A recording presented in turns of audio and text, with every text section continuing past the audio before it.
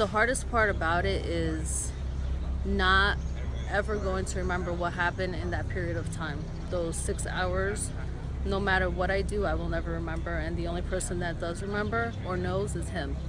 April is National Awareness of Sexual Assault Month, and right here at the center of Felician University in Rutherford is a very powerful display known as the Clothesline Project. It's hosted by the YWCA of Bergen County. There are other installations throughout the area. It's part of an international program. The shirts are made by those who are survivors of sexual abuse. I made this shirt in hopes that it can help other people to be aware that these things do happen to just everyone. Sophia Pica is one of the many stories on this clothesline. She was brave enough to share with me that in 2008, one night while she had been drinking, a guy she had dated for only a month had come over, and she knows in her heart of hearts that he sexually took advantage of her. Some of the things that I help other people walk through is knowing that they're not alone, because that's like a big step. When something like that happens, you think, why me? Now, I want to share with you some of the other heart-wrenching stories out here. There are 2 shirts that were made by twins who say they were both sexually assaulted by priests. And another shirt reads, "Dad and brother, you broke my heart." And below it says, "I'm not mad and I'm not scared anymore."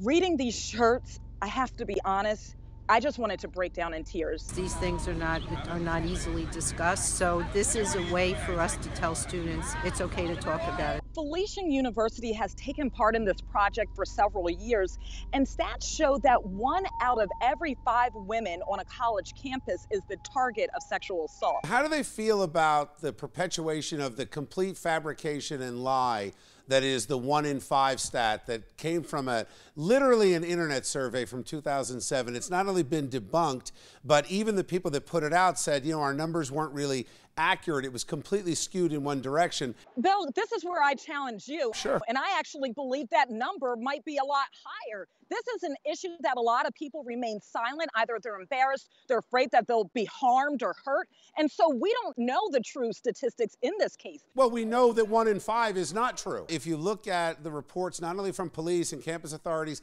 and even some of the organizations pushing this, they say that number is actually closer to 1 in 50. I think that you first have to deal in facts before you deal in emotion. And secondly, I'm not so sure that you can qualify a good feeling in my heart of hearts as evidence. She has a point in the potential underreporting of these sexual assaults. We don't know whether or not they are underreported or by what factor, obviously because it's not being reported, but the awareness campaign could serve a valuable purpose by encouraging women to shake off the shame and the stigma of reporting something they believed happened to them and leave it to the proper law enforcement authorities to investigate and determine the truth of the matter. It's an interesting point, Alex, that you make, and the problem I have with the awareness campaigns is I think it pushes more women to report things that actually didn't happen. We're arguing a lot about the statistics and how many women reported, how many women keep it secret. The truth is a lot of women, when it does happen to them, they take it to their grave. But what I want to say, what I love about this awareness campaign is that they're using these t-shirts and art to express their feelings. Art has been known to be one of the best forms to express your emotions and feelings. So at least they're doing that. You're going to get in a debate over the numbers. You're never going to get a number there. But anything that helps women shake this stigma, absolutely, it's awesome. Not if it leads to false reporting and false accusations. You're going to make that argument forever because you're never going to be able to get a real number. So you'll be able to dismiss this whole thing based on the fact that there's no real numbers, and there never will be real numbers. Bill, 1 is 1 too many.